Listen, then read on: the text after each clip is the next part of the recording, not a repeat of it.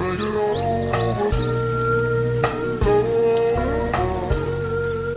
Telstar update video for you all. I keep meaning to do this, but always slips my mind.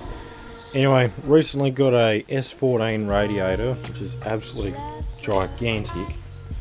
It's a 72mm tank and a 52 or 50mm core, dual core, and it is huge.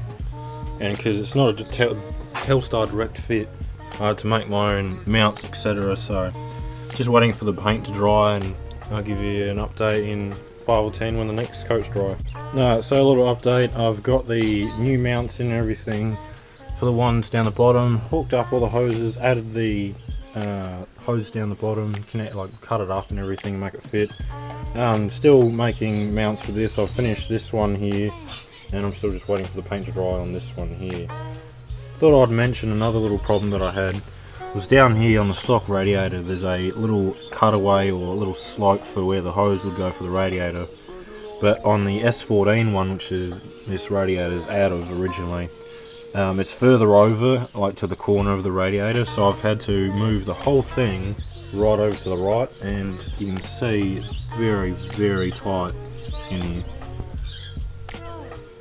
Anyway, that's the new mount that I've made up. Just a quick welding job and cleaned it up, painted and so on.